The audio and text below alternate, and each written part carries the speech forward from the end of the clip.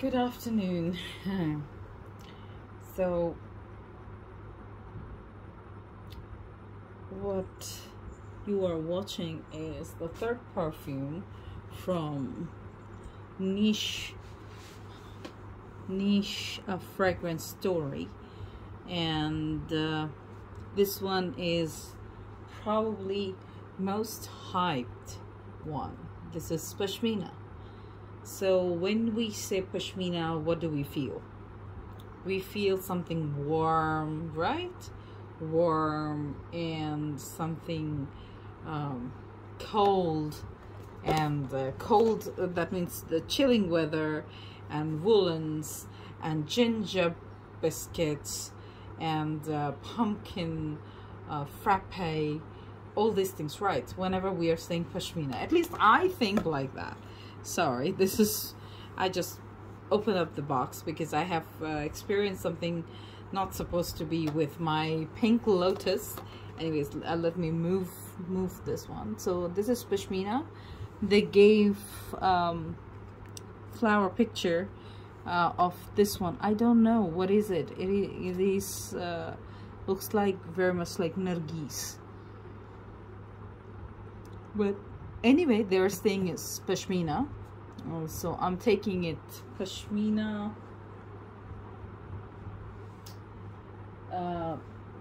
Let's see the perfume itself. So here is the perfume. Again, the packaging is very nice.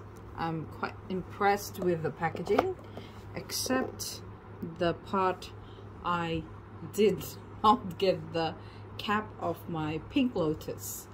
So the color is gold, honey gold, I would say. That's the liquid look like, and just a heavy cap, glass bottle, 50 ml, and it will cost you how much? 4,850 Indian rupee. And they said, they explained it, it's a very boss kind of perfume, and bosses smells like that. So I thought it would be very sophisticated and you know, very specific focus, kind of very light perfume. That's what I thought. And this is Extrait de Parfum, and I tried it. Let me be very honest, I didn't open it in front of the camera. I had to open it before. So let me tell you what are in the notes. So in the top note, it has black pepper, saffron, rum, silk. Heart note, it has sage, rose, carnation, and in the base note it has leather, patchouli, and sandalwood. I have to say, this brand worked with their sandalwood amazingly. I mean, they nailed it. Every time they created a perfume with sandalwood base, they nailed it. So this perfume is a very sweet, but not sugary sweet. Very hot, just the rum works in that way. Sweetness, it is coming from the rose and carnation. Also, it has a very slight, they actually mix up with very well patchouli, and leather is also working very nice. If you ask me, what did I feel when I first smelled this one? This is basically one of the best sellers, and whoever did the first video, he just hyped it. Probably because his video were sponsored and mine is not. So that's why I have to say this is a absolute knockoff of the Lancôme Rose Berberenza. I have that perfume. I use use that one only in the winter because that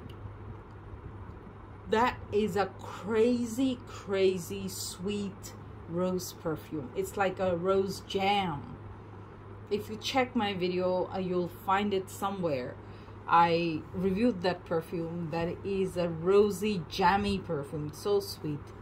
It is exactly the same copy of that perfume. That perfume cost me something around $200, and this perfume will cost you something around $50. So you know which one to get it, right? And their lasting power, their sillage is absolutely same.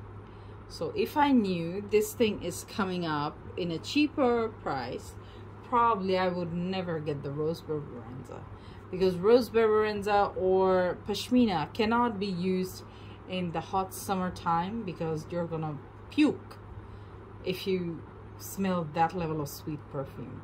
But still, this one is much neutral, much more neutral, I have to say. So yeah, that's it from my side. If you have any question, if you have any query, please put your comment below and I'll try to answer as much as possible. Thank you so much. Like, share, and comment. And please, if you're new, please subscribe. I'll come back with more. Thank you.